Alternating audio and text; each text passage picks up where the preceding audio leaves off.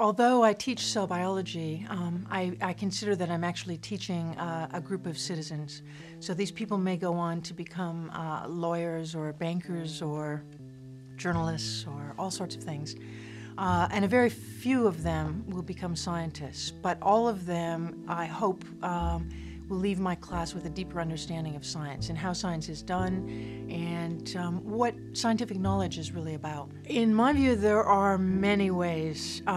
to execute excellent teaching, and I think that SFU is blessed with a huge diversity of approaches, and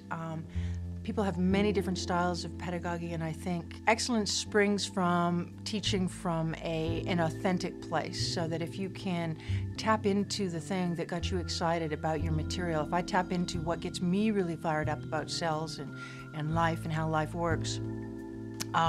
then the rest just kind of flows from that. Many students come into the class pretty disengaged. It's a requirement, they need the credits, they want to go to medical school or dentistry, or they just want to graduate, they just want to get out, they want to get their grades, but they come in expecting that it's going to be boring, difficult, painful, and then they walk out and they're into something else and it's gone. And so I consider my job to integrate what we're learning in that classroom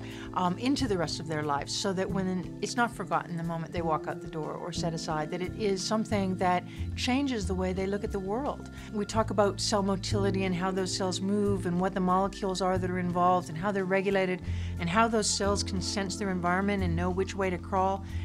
And then I remind them that we're talking about human cells, and I'm showing them a human macrophage, and that there are thousands of those cells in their body right now crawling around,